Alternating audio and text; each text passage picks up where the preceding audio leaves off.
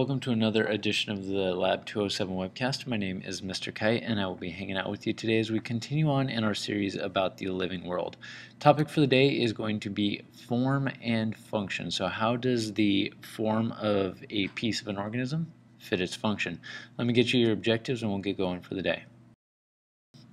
First thing I need you to know by the end of this video is to understand the effects of natural selection on body plans of living organisms. So how does the whole process of natural selection actually shape what an organism is like?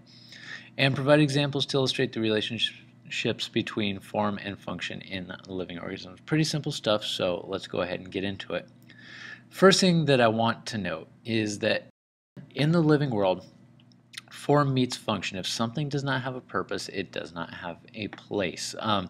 Natural selection is very good at weeding out things that don't really help that organism to survive. Now, humans, we might be the exception to that rule, but an example over on the right-hand side there, you see peacock feathers, which generally you would think, why would nature, natural selection allow something as ridiculous and beautiful as a peacock feather? Clearly, it doesn't help the survival of the organism, but actually it does. Male peacocks, or actually male peafowl, are known as peacocks.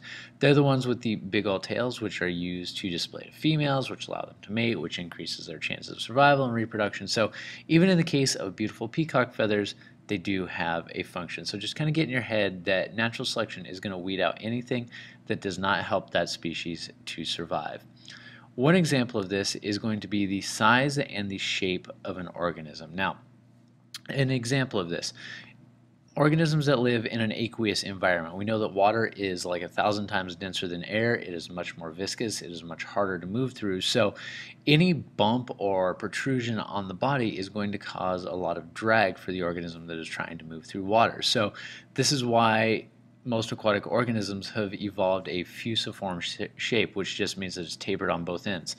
We know it as a streamlined shape. And though they're not related to each other, things as different as like seals and tuna and dolphins, they obviously did not evolve together. They had their own separate paths, but through convergent evolution of having to swim through water, they ended up with this streamlined shape. So that would be an example of the form, the shape, fitting the function, swimming through water.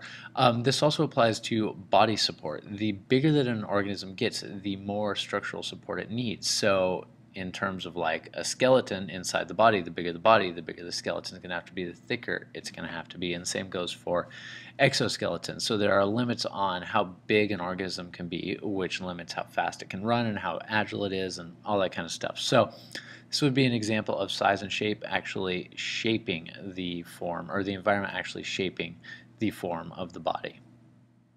Another example is in exchange. All organisms need to exchange waste with the outside world. Okay, they need to take in some nutrients, they need to get rid of waste.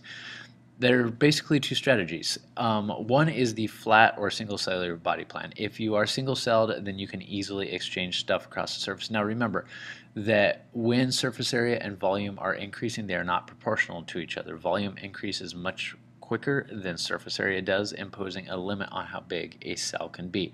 So one strategy to get around this is to have a flat body plan. An example of this would be a flatworm. Those flatworms we talked about the other day, they aren't very many cell layers thick, and because they're flat, they can get most of their cells in contact with the outside environment.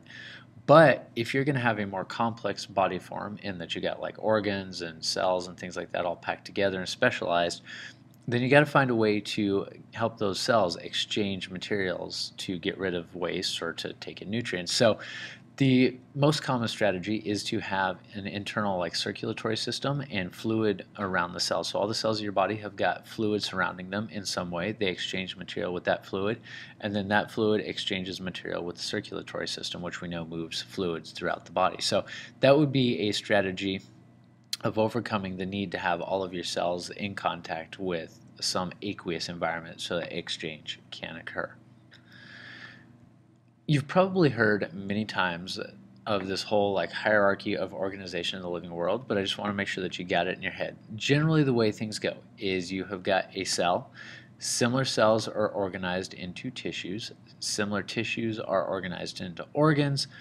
Organs are organized into organ systems, and organ systems are organized into an organism. So that would be like a bottom-up approach to organization. If you were to take a top-down approach, you could say the digestive system. Digestive system is composed of like the mouth and the esophagus and the stomach and the small intestine, the large intestine, and the anus. And then you could zoom down even further and say the stomach is highly folded. It has got gastric juices. It digests food. It absorbs, well, it digests food. And then you could say like the small intestine absorbs nutrients and things like that. So when you're looking at how living organisms are organized, you can either take a bottom-up or a top-down approach. And while we're talking about tissues and stuff, it's important to recognize that all animals are made out of tissues, and there are a couple of basic categories of tissues that all organisms are made out of. So there is epithelial tissue, and this is tissue that is used for exchange, covering, lining, covers the outside of us, covers the insides of our organ systems, the esophagus, things like that. We got connective tissue, which holds things together. Examples of that are going to be like muscles and ligaments, things like that, or not muscles, bones and ligaments. You got muscular tissue, which is used for movement, and you got nervous tissue, which is used for signaling. You can also see there is bone tissue, there's cartilage tissue. Cartilage is generally a type of connective tissue, but recognize that all of the tissues in a living organism can be organized into a couple of major categories. Finishing up, this is the last slide for the day.